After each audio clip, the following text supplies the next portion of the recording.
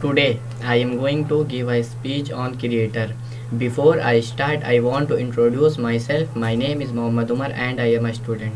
All things have a creator. Allah is the creator, the sun, the moon, the stars and the earth.